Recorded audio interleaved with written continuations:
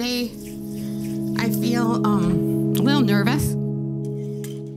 It's important to me to let people know that no matter how bad you think it is, there's support out there. You ready? Yep, I'm ready.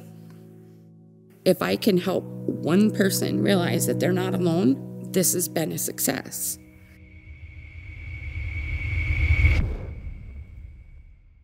My husband had tried to kill me. He had tried to shoot me, and luckily did not succeed. But in the end, he ended up shooting himself. The first, 3 to 4 years after my husband passed away were really dark years. At one point, I finally just couldn't take it anymore, and I tried to take my own life.